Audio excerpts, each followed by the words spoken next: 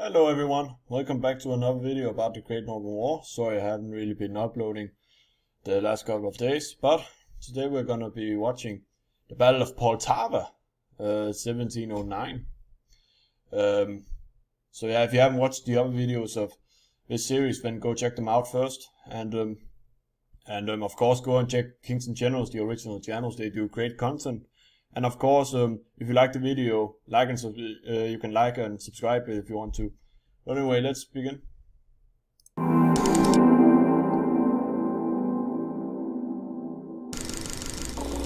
The Swedish victory at Fraustadt practically ended the Western theatre of the Great Northern War and left Charles XII free to return to the long-neglected Eastern Front.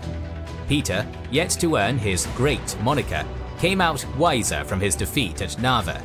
Emboldened by the gains which Russia had made in the last few years and his new and reformed army, he awaited the arrival of his greatest rival. The clash of these era-defining individuals in the next few years would be the tipping point of the war, changing European politics for the coming centuries. We're not saying that Peter having better hair than Charles played a role in this war, but it couldn't have hurt, right? Here's the truth that can hurt.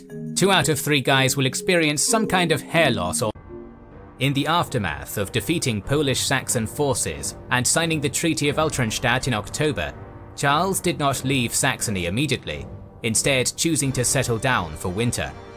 This was primarily done so the Swedish army could rest, following 6 years of nearly constant campaigning. It also... And Saxony is a very rich land, and they didn't really blunder, but they did kind of take some stuff here and there, and they were very fascinating to the locals. The locals came and saw what they were doing and that kind of thing. But I remember he had just won the victory at Fraustadt, which wasn't him, it was Reinskjold who did it. I think it was Reinskjold. But yeah, I'm pretty sure Augustus was in Saxony by this point, meeting with his cousin, who was related. They were related through their grandfather, Frederick III of Denmark. But anyway, I'm pretty sure they met that he was there in Saxony meeting him, and was very insulted by Charles. It was a very rude kind of manner. He didn't wear a wig, for example. He didn't really do the posturing that was very common to the time. He wasn't really that noble, really, Charles the 12th, sorry. But yeah, he did stay there for a couple of years, yes. Served the purpose of pressuring the Saxons into gathering the war indemnities as quickly as possible. The treaty itself was not immediately signed by Augustus, as he was still in Poland with Peter. The Tsar terrified Augustus, so much so that the Elector of Saxony did not dare tell him of his... Am I wrong? I'm just gonna look it up very quickly. Well, I checked it, and yeah, he was in Poland at the time he arrived, but he returned back to Saxony the 17th of December. So, yeah, 1705, I'm pretty sure. So, yeah, the years passed and now we're in 1706. But, yeah, I was wrong about that. Sorry about that. But, yeah.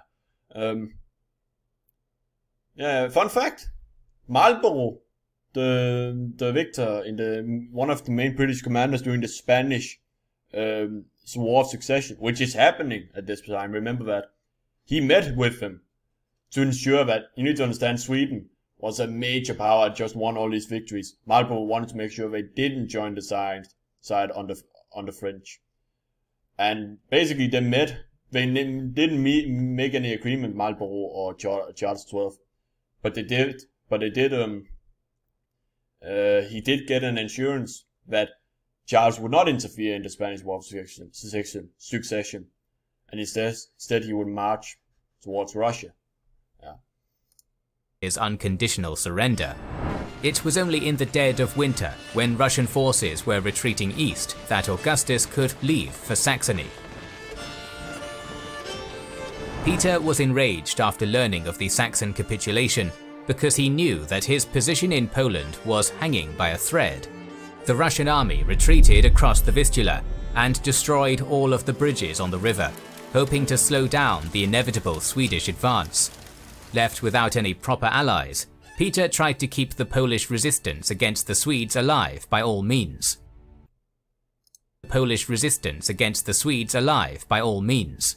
At first, he tried to bribe and threaten the Polish nobility into not acknowledging Stanisław as king.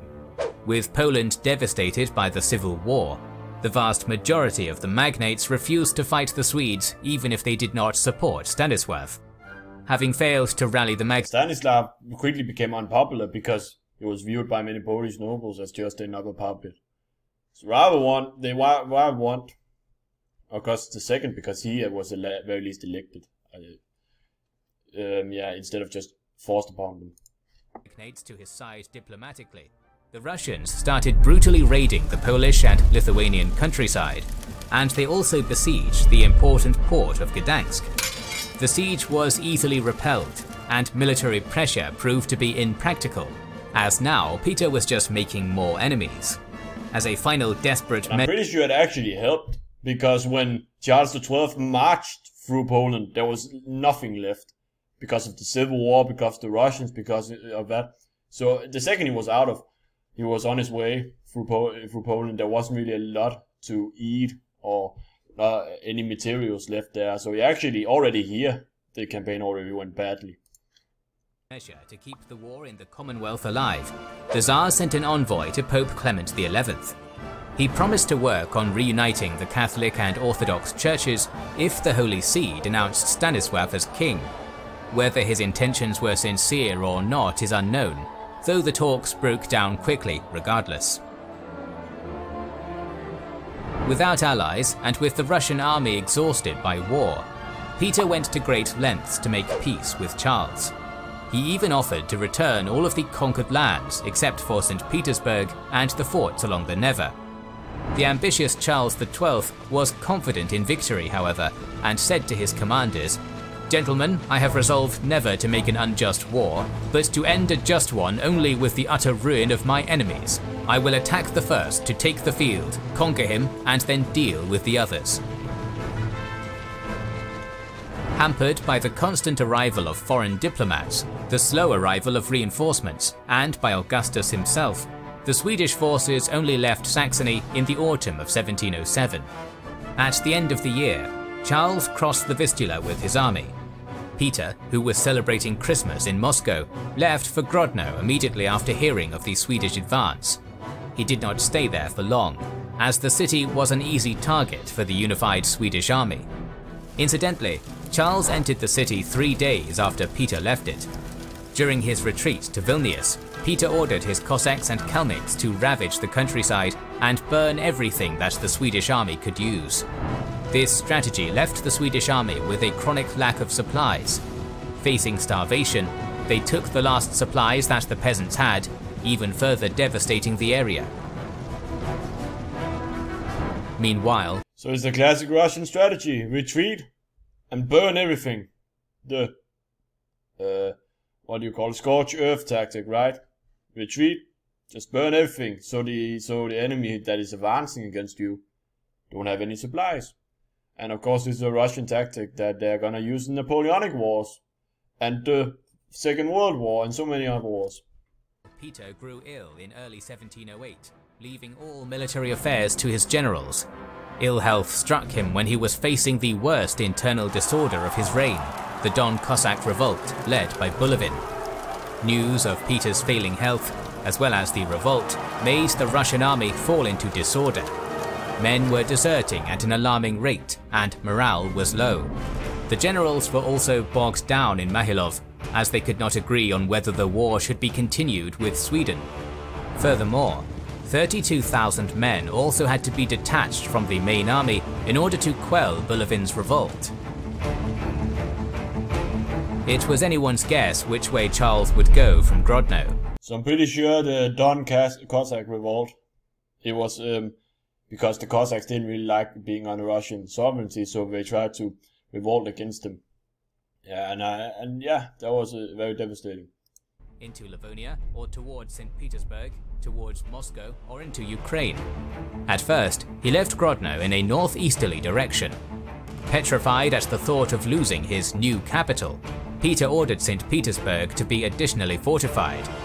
After forcing the city of Vilnius to resupply the army, Charles turned towards the southeast and encamped at Minsk. While there, General Leeuwenhaupt informed Charles that his army in Livonia was ready to march south and support the main army.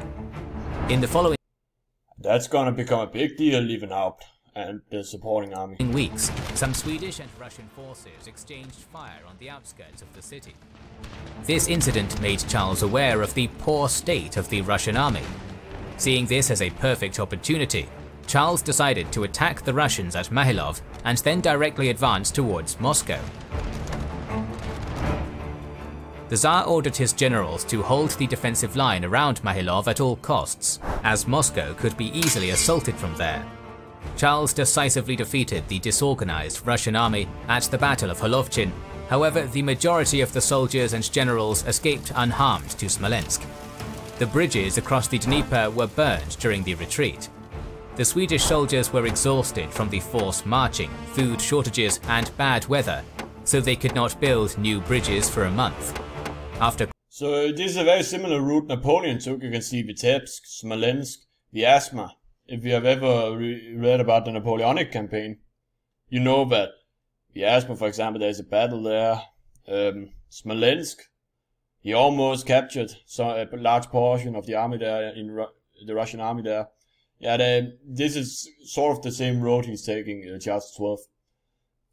Crossing the Dnieper, it became evident that the Russian forces had extensively employed scorched earth tactics. May I hear that word again?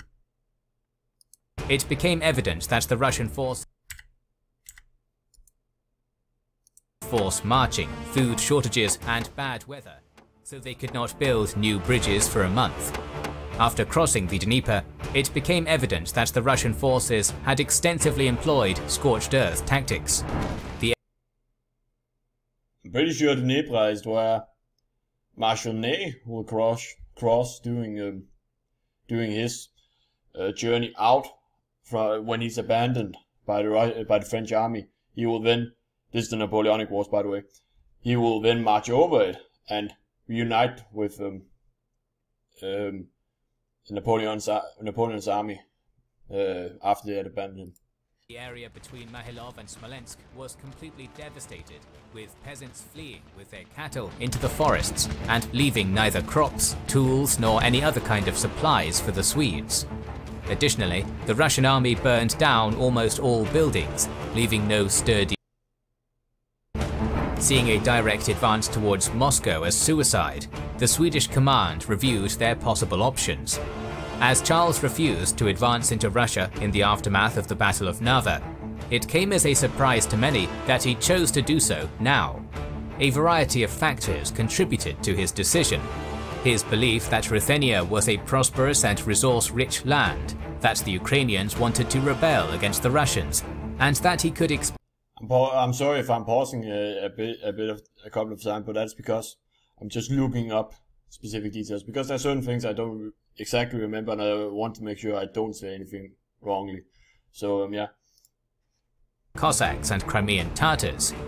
Meanwhile, a Polish army advanced into Ruthenia as well.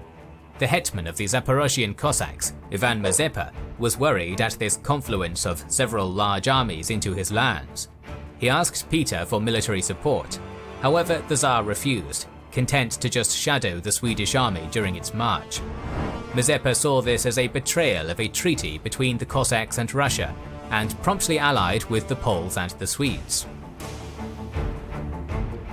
The Russians retaliated quickly, seizing the Zaporozhian capital of Baturin, massacring all of its inhabitants and allegedly tying them to crosses and floating them down the Dnieper. The Russian army also continuously employed scorched earth tactics, depleting the land of anything useful. Trying to avoid further Russian reprisals, the Zaporozhians replaced Mazepa with a new hetman and continued fighting on the Russian side.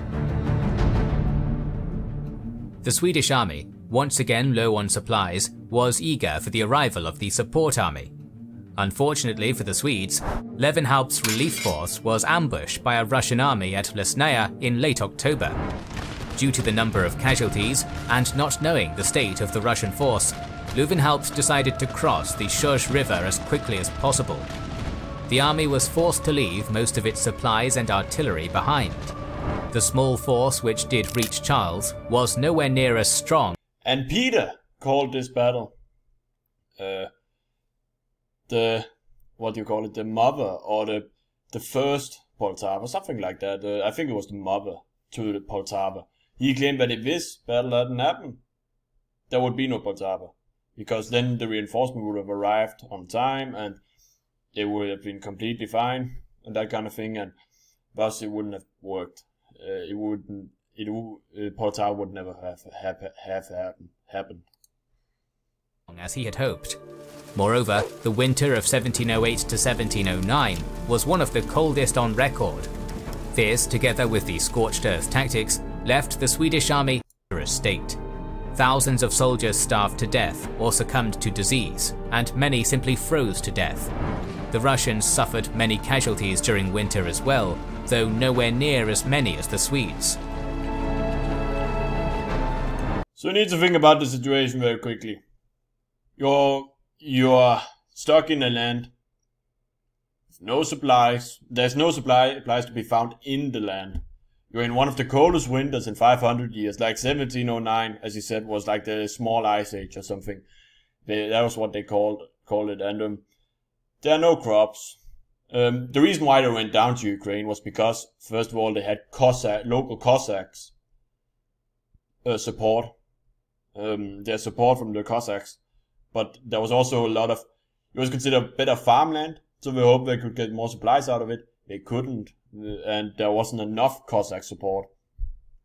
And your reinforcements, Levenhaupt, had come. The reinforcements the Levenhaupt just have arrived with are battered by the battle at the Battle of Lisna. They have been weakened severely. Forced to leave the artillery. They aren't as strong as Charles XII hoped. You're in a hopeless scenario, basically. This is a terrible situation to be in. At the approach of spring, Charles was left with less than half of the men that he had started the campaign with. The great Cossack rebellion which he expected did not materialize. Mazeppa promised tens of thousands of soldiers for the upcoming battles against the Russians, yet the number that he could realistically muster was much smaller than that. Charles's last hope was Stanisław. The Polish and Swedish forces kept regular lines of communication during their advance into Ruthenia. Since correspondence between the two forces stopped during winter, Charles assumed that the weather simply bogged down his allies' army. The reality of the situation turned out to be far more disheartening. Stanisław's armies retreated into Poland to consolidate power, and due to a miscommunication between himself and his commanders, nobody informed Charles that he was left alone. In the end, it was one of his own envoys to the Ottoman Empire that informed the Swedish king of Stanisław's position. Unable to advance or retreat, Charles saw only one option for his army's survival. He needed to capture a well-provisioned fort and wait until support arrived.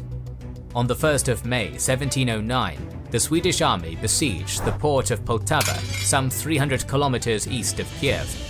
The Swedes could have taken the fort easily by force. However, Charles did not want to risk any unnecessary damage to the defenses or the grain stores.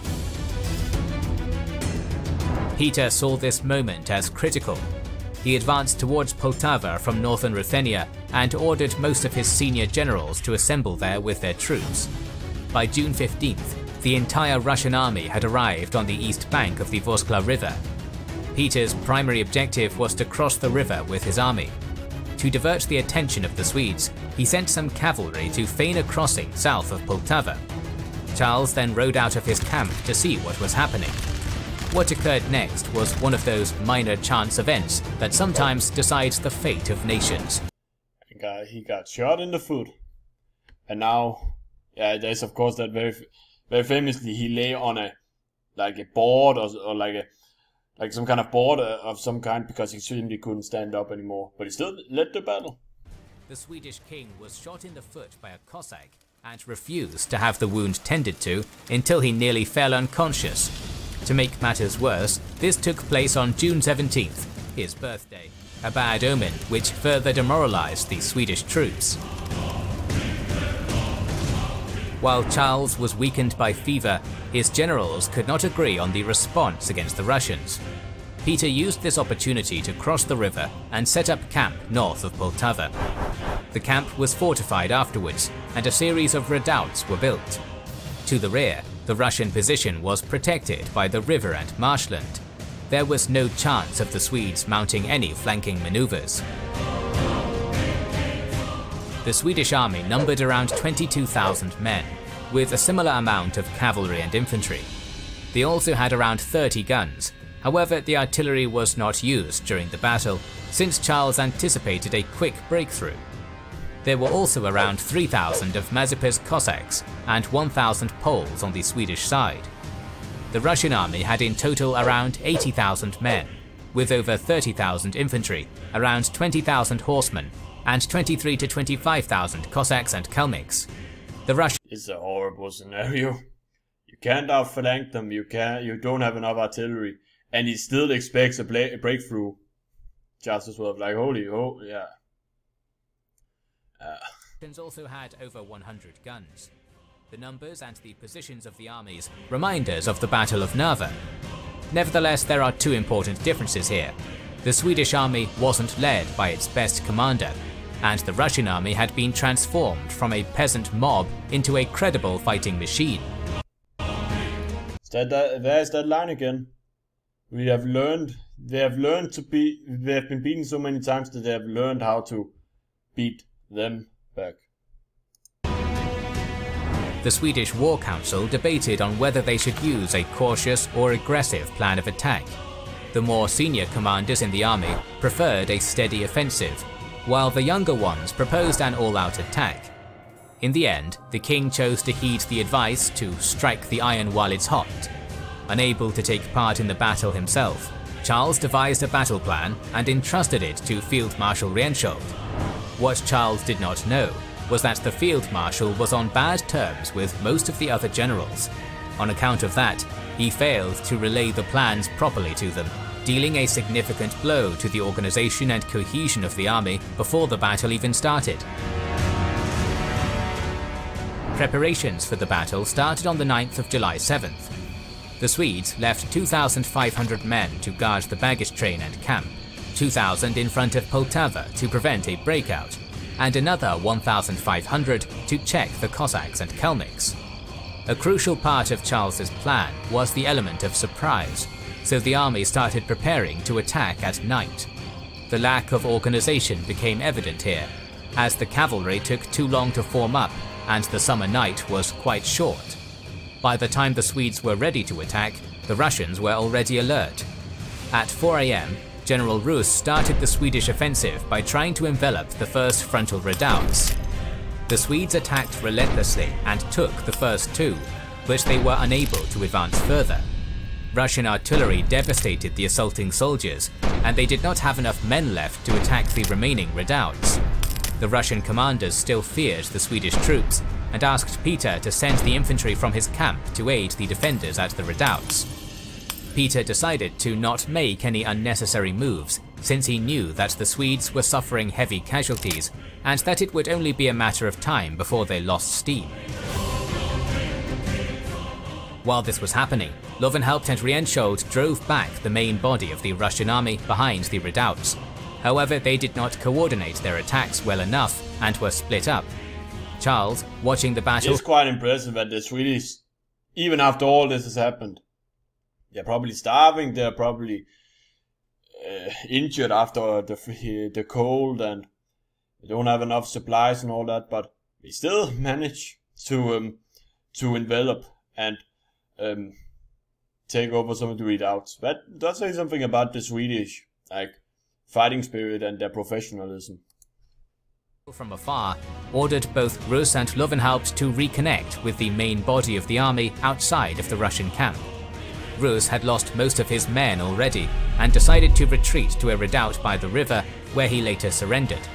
Löwenhaupt, after several hours of inconclusive fighting, led his 2,400 men through intense artillery fire to Rienschold's force. With what was left of the Swedish army united, they began advancing towards the main Russian force. It was at this point that Peter ordered the gates of the camp to be opened and 30,000 of his infantry to array in battle lines. The cavalry subsequently formed up at the flanks. The Swedish commanders, seeing that the Russian line was significantly wider than their own, stretched the Karolians thin in an effort to avoid envelopment.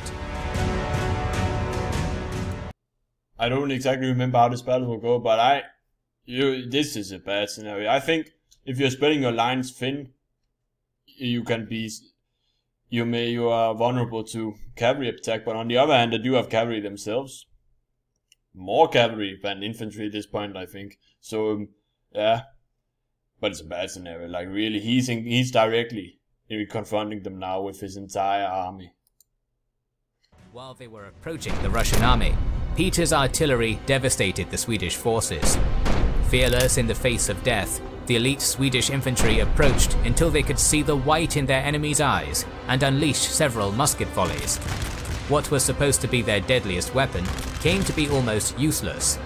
The winter cold and bad weather in the last year reduced the quality of their gunpowder, and most of the shots did not even reach the Russians. The Russian volleys, in contrast, killed many Swedes. Starving, exhausted, and hopelessly outnumbered, the entire Swedish army charged. The few units which made it to the Russian lines fought bravely before being killed. Sources tell that only the company led by Count Torstensson, grandson of the famous Lennart Torstensson, managed to penetrate the 30-year war general Torstensson. Yeah, Scott. Russian lines before being enveloped and massacred together with their leader. As the defeated Swedes retreated from the battlefield, the Russian cavalry pursued them and cut down many. Meanwhile, Charles, after having his bodyguards killed by a cannonball, gathered what was left of his army and retreated south. In the end, the Swedes lost around 7,000 men, with a further 2,700 captured, including Rienschold and other top commanders. The Russians had 1,300 men killed and another 3,300 injured. Terrible losses. This is a complete disaster for the Swedish. Constantly pursued by the Russian army under Menshikov, Charles sought refuge in the Ottoman Empire with 1,000 of his men. The rest of his army, in the hands of Löwenhaupt, surrendered to the Russians at Perivolochna 3 days after the battle. And he would never, Charles XII would never forgive Löwenhaupt for this. When Löwenhaupt had the chance to be returned home, he wasn't. Every time Charles XII never tried to release him from prison or anything like that, and I'm pretty sure he died in prison. I'm just gonna look that up very quickly. I've checked it. Yes, he did die in Russian captivity in 1719. Löwenhaupt. His wife requested the king to perhaps make but back then you would sometimes switch prisoners. So if the army captured one prisoner who was valuable to the other army, they could perhaps trade prisoners and essentially get some of their generals back, or important politicians or something like that. But Charles XII refused to do that. So Löwenhaupt, he died in prison. He surrendered at Preovolochnia. I think that's how you say it, Preovolochnia. I don't know how you say it, but that's why he capitulated. But yeah. And of course, not only that, but Reinskjold, the man who won Fraustadt, he also got captured. So many great generals died here, got captured and died here. And this is a complete wipeout of many of the best officers and many of the best soldiers in the Swedish army. The captured commanders were kept as Peter's prisoners, while the soldiers that caused Peter so much trouble were settled in Siberia. For Sweden, the Battle of... Yeah, and they would become like a small community in Siberia. Some of them would return after the war. Many of them would die there, others would live there, and some even converted to Orthodoxy. I think one did, at least. So, that's weird stories that happened there. Poltava was a catastrophic defeat. its elite continental army was annihilated, grievously reducing its defensive capabilities. Peter called his great victory at Poltava a divine miracle, as he finally managed to defeat the most formidable army in Europe. Russian armies would now be free to encroach into Poland and the Baltic without any resistance. Following nearly a decade of Swedish domination in the Great Northern War, Russia would now gain the upper hand. The war, however, was not over, and our next episode will come soon, so make sure you are subscribed and have pressed the bell button to see it. Please consider liking, commenting and sharing, it helps immensely. Yeah, that was really good, fascinating battle. Like, truly devastating how the Swedish army, which did so well for such a long time, suddenly got completely wiped out in this horrendous campaign. But yeah, it really tells something about how the Russians have improved. But yeah, very good video. Of course, remember to check out the original video by Kings in General. Full credit to them. And yeah, if you liked the video, like and subscribe. And I'll see you guys next time. Bye.